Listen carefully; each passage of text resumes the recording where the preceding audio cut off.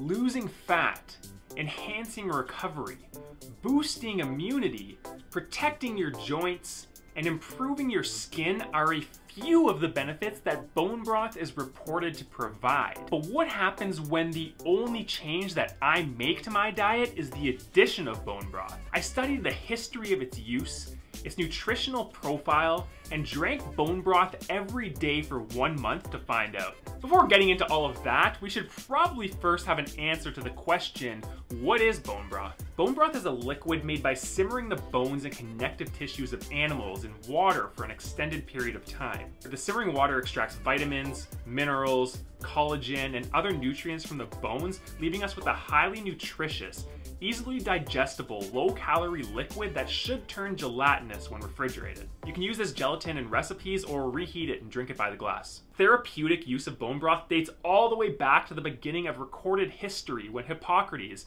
the ancient Greek physician and father of modern medicine, would prescribe bone broth to his patients. And human consumption of animal bones goes way back to before we even started recording history, invented pots, controlled fire, or became sapiens. In fact, the prevailing theory is that eating animal bones might be responsible for making us human. Nitrogen-15 isotope testing shows that humans started eating animal products around 2.5 million years ago, the same time that paleoanthropologists start finding evidence of stone tool use through cut marks in fossilized animal bones. We don't find hunting tools until almost 2 million years later, indicating that early humans were scavengers, eating the remains from the carcasses left by large predators. Rudimentary stone tools allowed our ancestors to crack open animal bones and eat the nutrient-dense marrow, which was inaccessible to any other animal. Shortly afterwards, we see an explosion in the size of the human brain, transforming us into bipedal hominids capable of understanding our own origins. This evolutionary theory moves into recorded history, where we see the prescription of bone broth by Chinese herbalists,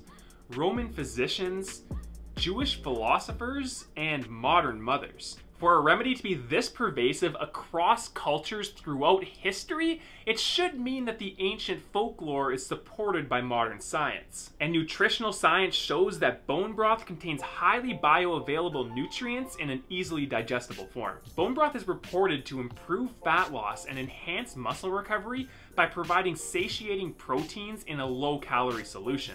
Bone broth contains glutamine, which fuels our immune cells and repairs our gut lining, reducing inflammation and any associated illnesses. Bone broth also includes glucosamine, which can further reduce inflammation while protecting our joints and improving their function. Perhaps most important, bone broth is rich in collagen, which is the most abundant protein in the human body, making up 75% of our hair, skin, nails, bones, discs, and gut lining, while making up roughly 0% of most people's diet. In addition to providing all of the previously mentioned benefits, collagen also improves skin, thickens hair, and strengthens bones. The collagen we find in bone broth contains the amino acid glycine, which counteracts the life-shortening effects of the amino acid methionine, which is common in meat. These benefits sound pretty miraculous, but like bone marrow kickstarting human evolution, the nutritional benefits of bone broth are mostly theoretical. There are no studies demonstrating that bone broth provides any of these benefits,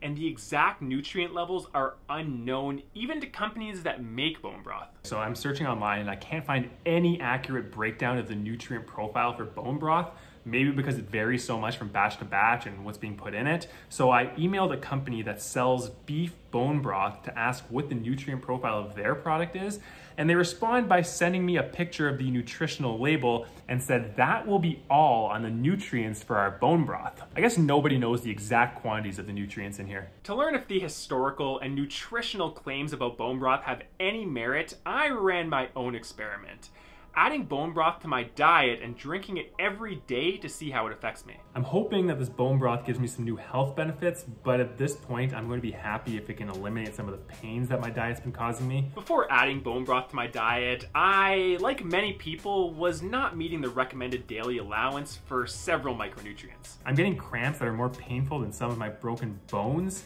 and somehow my foot became so sore that I have to drag my leg around while I'm walking. These pains could be caused by a lack of electrolytes, including calcium, which is exceptionally low in my diet and supposedly high in bone broth. Woke up in the middle of the night with my calf cramping so bad that I thought the muscle was going to tear off the bone. It might take more than 3 days for these calcium levels to replenish, but I don't know how much longer I can wait.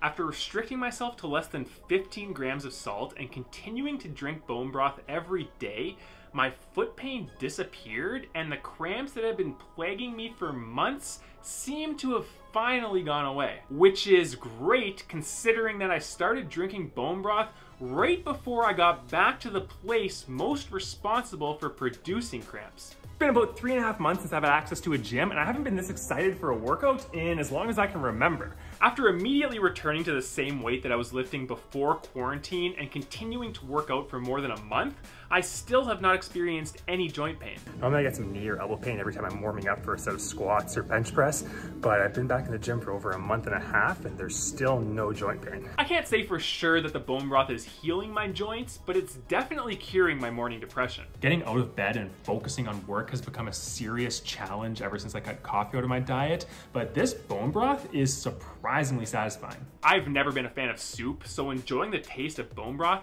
is almost as shocking to me as the amount of weight that I've gained since adding it to my diet. Bone broth's supposed to help you lose weight, but I think I've gained almost 10 pounds since adding it to my diet.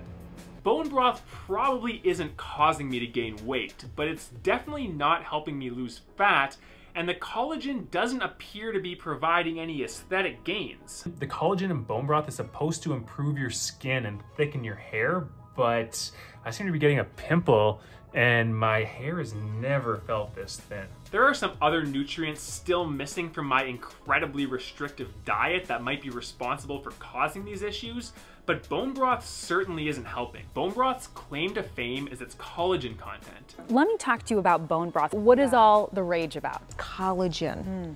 And what collagen protein can do for you, how it's upbuilding, how it gives you beautiful skin. But the collagen we get from our diet doesn't get absorbed and utilized as collagen in our bodies. It's broken down into individual amino acids, which our bodies absorb and utilize as needed. But there's actually no instruction book that came with the collagen you ate in bone broth to make sure that you take those individual amino acids and once you absorb them, make them back into collagen. So that's one of the biggest myths out there, that the more collagen in bone broth, the more collagen you're going to manufacture. Bone broth is not the fat-burning fountain of youth that evangelists claim, but it's still worth consuming. Dietary collagen does not get directly used as collagen in our bodies, but the individual amino acids are still quite valuable. Bone broth won't cause you to burn more fat, but it will satiate your appetite with a delicious taste and a lot of nutrients. Its flavor and temperature make it a great replacement if you want to cut back on coffee,